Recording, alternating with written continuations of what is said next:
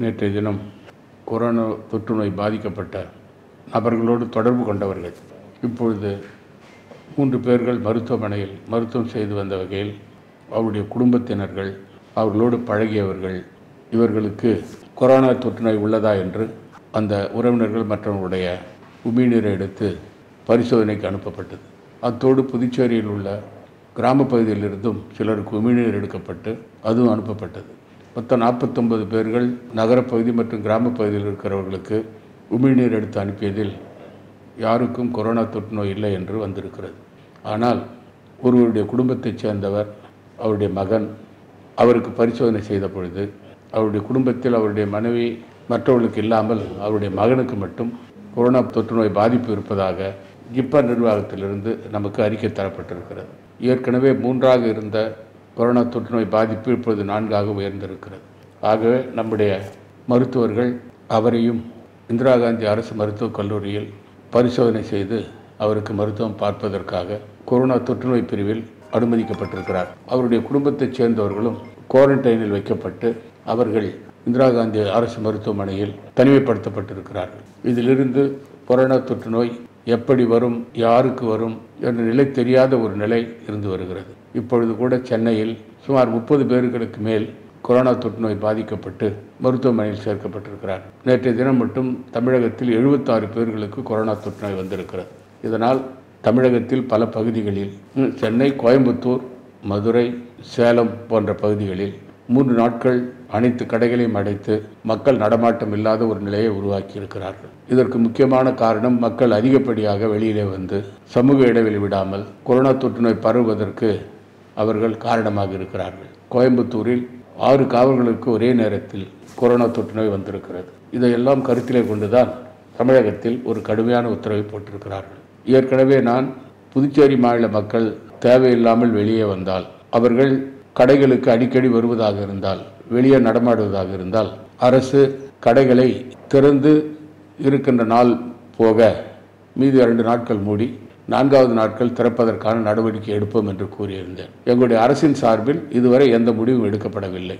ஆனால் ஒரு சில விஷமிகள் தவறான பொய் பிரச்சாரத்தை வாட்ஸ்அப் மூலமாக மக்கள் மத்தியில் நாளை முதல் புதுச்சேரியில் 2 நாட்கள் கடைகள் மூடி இருக்கும் என்று ஒரு வதந்தியை கிளப்பிவிட்டு இன்று மக்கள் எல்லாம் ஓடி வந்து அதிக அளவில் பொருட்களை வாங்குகின்ற ஒரு நிலையை நாம் பார்க்க முடிகிறது. அரசின் தரப்பில் எந்தவித இறுதியான முடிவும் நாங்கள் எடுக்கவில்லை. அப்படி இருந்தாலும் கூட அதை தவறான முறையில் சிலர் சித்தரித்து வாட்ஸ்அப்பில் போட்ட காரணத்தால் இன்று கட்டுக்கடங்காத அளவில் மார்க்கெட்டுகளில் கூட்டம் வருகின்ற ஒரு நிலை ஏற்பட்டிருக்கிறது. நாங்கள் ஒரு உத்தரவு போடுவதென்றால் மக்களுக்கு முதலிலே தெரிவித்துவிட்டுத்தான் அதை நிறைவேற்றுவோம். இன்று நான் பல பகுதிகளுக்கு சென்ற பொழுது கடைகளை தவிர வெளியில நடமாட்டம் கொஞ்சம் குறைவாக இருந்தது. ஆகவே நாங்கள் தற்காலிகமாக கடைகளை ஒரு நாள் தொடங்கி 2 நாட்கள் விட்டு மறுபடியும் திறக்கின்ற முடிவை நாங்கள் எடுக்காமல் நிறுத்தி வைத்திருக்கிறோம். மக்கள் தாங்களாக முன்வந்து சமூக இடைவெளியை கடைபிடித்து முகக்கவசம் அணிந்து கொண்டு வாகனங்கள் ஒருவராக வந்து தேவையில்லாமல் வெளியிலே சுற்றாமல் பொருட்களை வாங்கி சென்றால் இப்பொழுது இருக்கிற நடைமுறையை தொடர்ந்து இருந்து வரும்.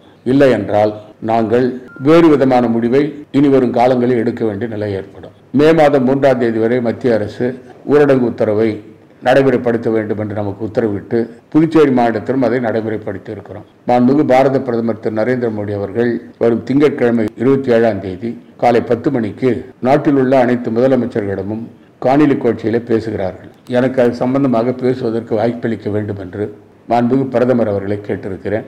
வாய்ப்பு கிடைக்கும் என்று நம்புகிறேன்.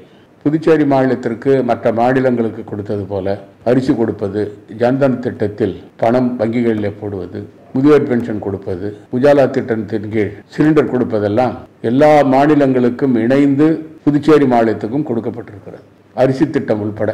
அதே போல மத்திய அரசானது நம்முடைய மாநில நிர்வாகத்திற்கு பட்ஜெட்டில் ஒதுக்க தொகையில் அவர்கள் கொடுக்க இருக்கின்ற மானியத்தில் 4ல் 1 பங்கு நமக்கு கொடுத்திருக்கிறார்கள். ஆனால் கொரோனா தொற்று நோய் சம்பந்தமாக புதுச்சேரி மாநிலத்திற்கு மத்திய அரசிலிருந்து நிதி வரவில்லை என்பதுதான் என்னுடைய கோரிக்கை. இதை மாண்புமிகு பாரத பிரதமரிடம் மாண்புமிகு உள்துறை அமைச்சரிடம் கூறியிருக்கிறேன். இதற்காக ஒரு கூட்டத்தை கூட்டி அதற்கு முடிவெடுப்பதாக உள்துறை அமைச்சர் எனக்கு உறுதியளித்திருக்கிறார். ஆனால் ஒரு சில தவறான தகவல்களை மக்கள் மத்தியிலே திட்டமிட்டு சிலர் பரப்பி வருகிறார்கள். புதுச்சேரி மாநிலத்துக்கு நிறைய நிதி வந்தது போல மக்கள் மத்தியிலே ஒரு மாயை உருவாக்கிறார்கள். அதுக்கு தேவைப்படும் போது ஒரு விளக்கத்தை நான் கொடுக்க தயாராக இருக்கிறேன். மத்திய அரசானது நம்முடைய இந்தியாவில் உள்ள அனைத்து மாநிலங்களிலும் கடைகளை திறப்பதற்கு உத்தரவிட்டிருக்கிறார்கள். குறிப்பாக நகைக்கடைகள், துணி கடைகள் மற்றும் பொதுமக்கள் பயன்படுத்துகிற அனைத்து கடைகளையும் திறப்பதற்கு உத்தரவிட்டிருக்கிறார்கள். அது நடைமுறைப்படுத்துவதற்கு மாவட்ட ஆட்சியர் அவர்களிடம் சில விதிமுறைகளுக்கு உட்பட்டு செய்ய வேண்டும் என்று நான் கூறியிருக்கிறேன். அந்த கடைக்காரர்கள் 50% ஆட்கள் மட்டும்தான் அந்த நிறுவனத்திலே பணிபுரிய வேண்டும். அங்கே பொருட்களை வாங்க வருகிறவர்கள் சமூக இடைவெளி விட்டு பொருட்களை வாங்க வேண்டும். அவர்கள் முகக்கவசம் அணிந்திருக்க வேண்டும். அந்த தொழில் நிறுவனத்தில் சுத்தமாக வைத்திருக்க வேண்டும். வருகிற அனைவர்களுக்கும் கை கழுவுவதற்கு சானிடைசர் மூலமாக கை கழுவிட்டு உள்ளே அவர்களுடைய நிறுவனத்திற்கு அவர்களை உள்ளே அனுப்ப வேண்டும் என்றெல்லாம் நிபந்தனைகளை போட்டு கடைகளை திறப்பதற்கான முடிவெடுக்கப்பட்டிருக்கிறது. இதில் குறிப்பாக எலக்ட்ரிக்கல் கடை திறப்பது, எலக்ட்ரானிக் கடை திறப்பது, துணி கடைகள் மற்றும் நகைக்கடைகள் போன்ற அனைத்து கடைகளின் இந்த புத்தக கடைகள் இவைகளெல்லாம் திறப்பதற்கான நடவடிக்கையை மத்திய அரசு எடுத்திருக்கிறார்கள். ஆகவே அது நடைமுறைப்படுத்தப்படும். புதுச்சேரி மாவட்டத்தில் இன்னும் ஓரிரு நாட்களில் அதற்கான அறிவிப்பு மாவட்ட ஆட்சியர் அவர்கள் கொடுப்பார்கள். ஆனால் மதுக்கடைகள் திறப்பதற்கு மட்டும் அனுமதி இல்லை. அதற்கு அனுமதியை மத்திய அரசு கொடுக்கவில்லை. ஆகவே நம்முடைய மாநில அரசின் சார்பில் அந்த கடைகளை திறக்கும் பொழுது அந்த கடை உரிமையாளர்கள் அனைத்து கட்டுப்பாடுகளையும் ஏற்றுக்கொண்டு கடைகளை திறக்க வேண்டும் என்று நான் கேட்டுக்கொள்கிறேன். இன்று காலையில் கூட சேம்பர் ஆஃப் காமர்ஸுடைய நிர்வாகிகள் அவருடைய தலைவர் திரு செண்பராஜன் அவர்கள் தலைமையில் என்னை சந்தித்து இந்த கடைகளை திறப்பதற்கு உடனடியாக அனுமதி வழங்க வேண்டும் என்று கேட்டுக்கொண்டார். அதற்கு மாநில அரசின் சார்பாக நாங்கள் நடவடிக்கை எடுக்கிறோம் என்று அவர்களுக்கு உறுதியளித்திருக்கிறேன். புதுச்சேரியில் வறுமை கோட்டு கீழே இருக்கிற மக்களுக்கு பிரதமர் இலவச அரிசி திட்டத்தின் மூலமாக இப்பொழுது அரிசி கொடுக்கப்பட்டு வருகிறது. வறுமை கோட்டு மேலே இருக்கிற மக்களுக்கு அரிசி வழங்க வேண்டும் என்று எங்களுடைய மாநில அரசின் சார்பில் நடவடிக்கை எடுத்து மஞ்சள் அட்டைதாரர்களுக்கு இலவச அரிசி கொடுக்க நிதியை ஒதுக்கி அந்த கோப்பை மாண்புமிகு அமைச்சர் கந்தசாமி அவர்கள் அத்துறை மூலமாக எனக்கு அனுப்பி நான் அதற்கு ஒப்புதல் அளித்து மாண்புமிகு துணைநிலை ஆளுநர் கிரண்பேடி அம்மையாருக்கு அனுப்பி வைக்கப்பட்டார். கிரண்பேடி அம்மையார் அவர்கள் அதில் பல நிபந்தனைகளை போட்டிருந்தார். முதலாவது நிபந்தனையானது இந்த அரிசி போடுவது சம்பந்தமாக மத்திய அரசுடைய ஒப்புதல் பெற வேண்டும் என்ற ஒரு நிபந்தனை. இரண்டாவது, அந்த அரிசி போடும் பொழுது அதற்கான நிதி ஆதாரத்தை மாநில அரசு கொடுக்க வேண்டும் என்று கூறியிருந்தார். அதற்கான ஏற்பாடுகளை செய்திருக்கிறோம். இன்னும் 3 கோடி ரூபாய் தேவைப்படுகிறது. அதற்கு மத்திய உணவுக் கழகத்திடமிருந்து நாங்கள் பேசி அதை ஜூன் மாத இறுதிக்குள் பணம் கொடுப்பதாக கேட்டிருக்கிறோம். அவர்களும் அதுக்கு ஒப்புதல் அளிப்பார்கள் என்று நினைக்கிறேன். இது சம்பந்தமாக மத்திய குடிமைப் பொருள் துறை அமைச்சர் மரியாதைக்குரிய ராம்விலாஸ் பாஸ்வான் அவர்களிடம் நான் பேசியிருக்கிறேன். அது முடியும் என்று நினைக்கிறேன். நான் மத்திய உள்துறை அமைச்சரகத்தை தொடர்பு கொண்டு துணைநிலை ஆளுநர் அவர்கள் இந்த நிபந்தனை போட்டிருக்கிறார்கள். மக்களுக்கு மஞ்சள் அட்டைதாரர்களுக்கு நாங்கள் அரிசி போடுவதற்கு திட்டமிட்டிருக்கிறோம். அதற்கு மத்திய அரசு உடனடியாக ஒப்புதல் அளிக்க வேண்டும் என்று நான் கோரிக்கை வைத்திருந்தேன். தலைமைச் செயலாளர் மூலமாகவும் கடிதம் அனுப்பப்பட்டது.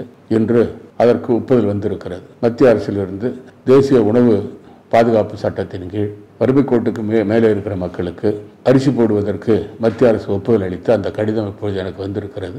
வெகு விரைவில் புதுச்சேரி உள்ள மஞ்சள் அட்டைதாரர்கள் அனைவருக்கும் ஒரு அட்டைக்கு 10 கிலோ என்ற முறையில் 3 மாதத்திற்கு இந்த அரிசி வழங்குவதற்கான நடவடிக்கையை நாங்கள் விரைவில் எடுப்போம். இதற்கு மத்திய உணவுக் கழகத்தினுடைய எஃப்சிஐனுடைய அவர்களுடைய அரிசியை பெற்று புதுச்சேரி மாநிலத்தில் அனைத்து மக்களுக்கும் அரிசி கொடுக்க வேண்டும் என்ற எங்களுடைய அரசினுடைய திட்டத்தை முழுமையாக நிறைவேற்றுவோம்.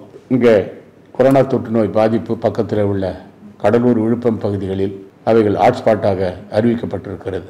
குறிப்பாக சிவப்பு நிற பகுதியாக அவைகள் அறிவிக்கப்பட்டிருக்கின்றன. புதுச்சேரி ஆனது பச்சை நிற பகுதியாக அறிவிக்கப்பட்டிருக்கிறது.